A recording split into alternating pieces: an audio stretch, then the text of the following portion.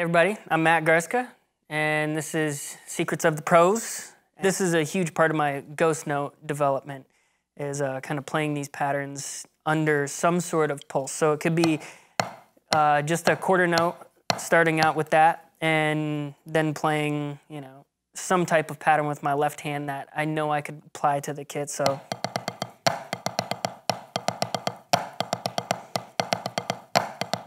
something like that.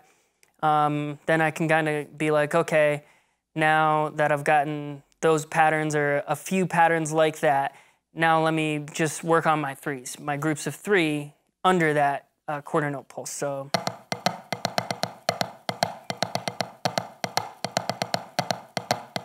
five,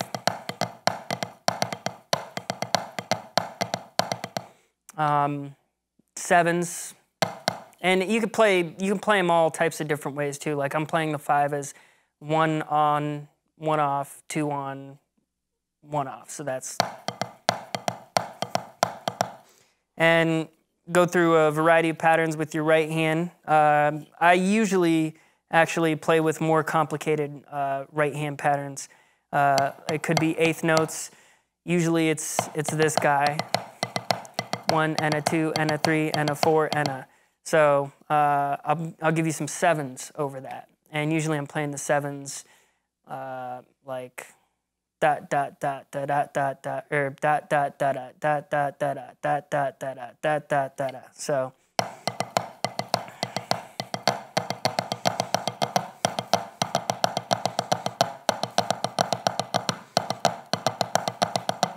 So usually I don't play them this fast. It's not fast.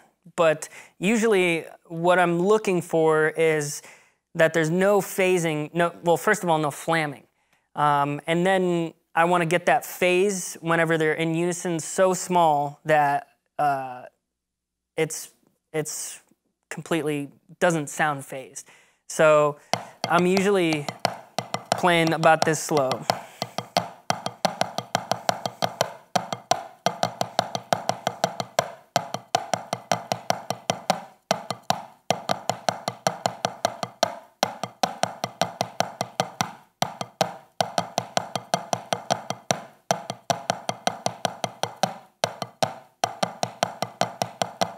And just looking to get those unisons ultra unified.